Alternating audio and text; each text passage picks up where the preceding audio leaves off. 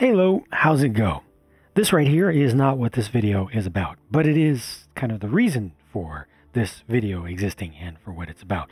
This is the still basically brand new 2019 Mega Construx large buildable Master Chief action figure or statuette.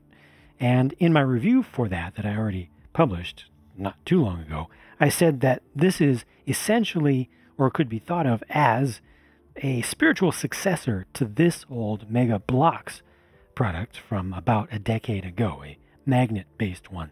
And when I published the review for this, immediately a number of viewers said, well, they already had something from around this era, but that was brick-based. You know, that was actually built with studded plastic parts. And I was like, what? How come I have never heard of this phenomenon? So I Googled it, and I found it, and I bought this from 2008 to 2009. I think it was produced in 2008, released in 2009, the very first year, the beginning of the entire Mega Bloks Halo phenomenon when it started. This is part of the 10th anniversary series. So this is truly a spiritual successor to this thing, which I didn't know even existed until you guys told me about it. So thanks for that. I've now added this old thing to my collection, and I'm happy about it. So it's a figure on a stand. It's not officially Master Chief. It's from Halo Wars. So it's just a Spartan-II. And it's pretty cool for its day. It comes with this cardboard backboard thing to give you a little bit of background. And there were 3 figures in this series. There's the green Spartan. There's a red Spartan who looks almost the same, except the green pieces are replaced with red. And that one had dual wielding SMGs. And then there's also a gray ODST that they did. So 3 in total for this series. This cardboard thing is beaten up a little bit. Each one had a slightly different portion of this scene, which would ultimately show you all of the products from that first year from Mega Bloks Halo. So let me go ahead and just take the figure off itself so we can focus on that. I'll just give you one good look at the base here, because it does have some nice little texturing on it. Nice painting, you know, some handwork. Got a quick dry brush over the top. Like, this is actually pretty nice. That's a print right there, but interestingly, this is a sticker, a big old sticker. All the stickers in this set, yeah, this was back in the day when Mega still used stickers. All the stickers are the exact same size as the space they need to occupy, or slightly larger, which I just don't like. Made it a little bit difficult to put some of the stickers on this. And also the sticker sheet had some die cut issues where not all of the edges were cut out properly, but I was able to rectify that by hand. So here's just the figure.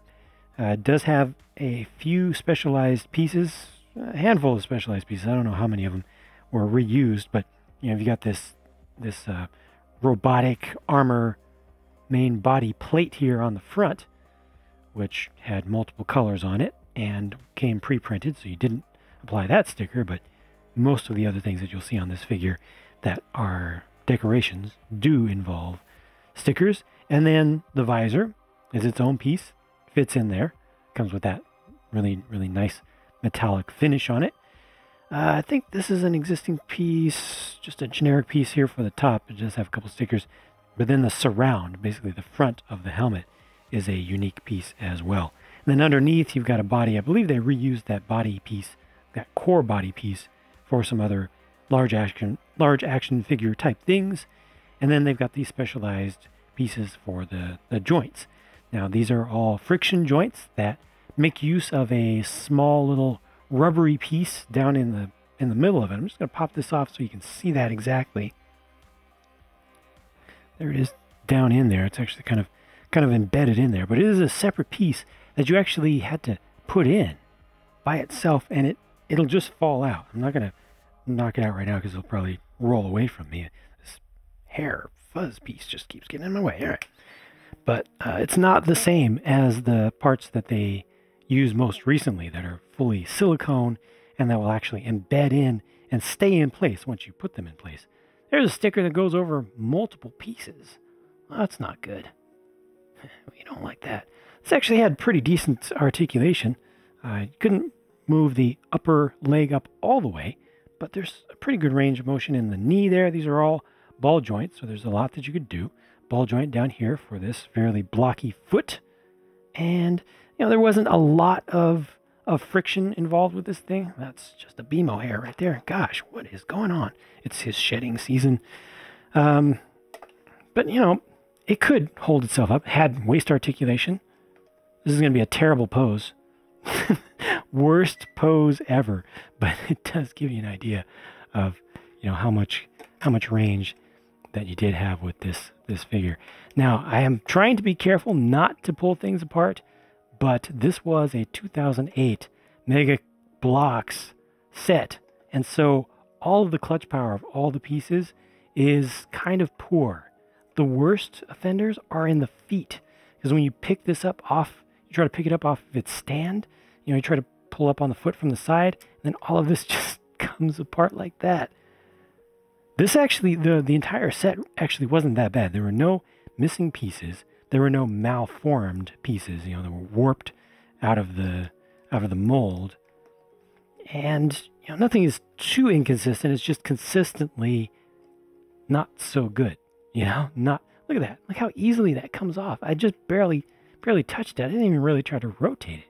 Just, adjust it a little bit so I can go this way. But as soon as I start to turn, careful, I can feel it already loosening up in there. So the pieces just, they were 2008, 2009 Mega Bloks pieces, and there's a reason they got a bad reputation for quality. They just didn't do things as well as they should have. Thankfully, these days they do so much better. So many problems have been fixed, especially in the past 5 years. But for its day, this wasn't bad. I probably wouldn't be saying that if I was missing a major piece or if there was a major malformed piece. That's the worst, when you just can't fit two pieces together because they're all warped and messed up. The weapon, the shotgun, is actually a really nice piece, and that is painted. It's a silver piece, and then the black is painted on there for the foregrip and also the stock. So that's actually pretty nice. And the hands are printed around the back, or painted around the back. So it's a combination of stickers and pre-applied prints and paint applications. Overall, I'm pretty happy with this thing. I'm very happy to have it, for its history that I didn't even know about. Thanks again to those of you who shared with me your experience of having had one of these things in the past. You are the reason that I have this now. I'm going to add it to room 117, and it's just going to be on display, hopefully with not too many BMO hairs in there. And it's an interesting novelty these days, and for a fan of Mega Construx and old stuff, and Halo in particular, I think it's a nice thing to have in the collection. It's not great. It's definitely not up to today's standards. I wouldn't expect it to be. This was quite a long time ago, but it's much better than I expected. I really feel like I got lucky though, because I do have some of the other sets from this same year. As a matter of fact, let me show you something right here. Look at this. This is the old instruction booklet. Look back there. There it is, number 1, set number 01 right there. I don't know why they started with 968 in particular, but 01. I reviewed that. Still have it. I don't have most of these others. I do have the Scorpion, but I don't have that. I do not like that. I don't think I ever did like that original Warthog.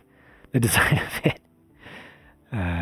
It's one of the ones that I never was particularly interested in getting myself. When they used to have the full displays of these, they would have a whole sealed diorama in an aisle at Toys R Us stores to get these going, to try to kick them off. And then this is the aerial assault set that they did the 10th anniversary version of.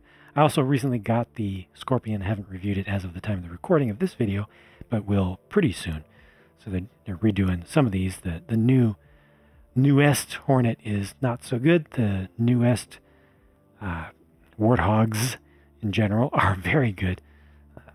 They've done plenty well on the Ghosts. This is just showing you what the other two figures are. So this one that I just looked at is the green one in the middle. That's an ODST, and then just a red colored Spartan, just to have something different. Same build though, just different colors. And that just shows how the backdrop gets folded up a little bit and stuck onto the back. It's the green UNSC Spartan-II from the Mega Bloks Halo Wars, the Authentic Collectors series from 2009, officially. A little piece of history, little bit of something that's frozen in time. It's cool. Thank you all again for letting me know about the existence of these. It'll be on display in room 117 for quite some time, I hope. Hope you enjoyed this. Talk to you again soon.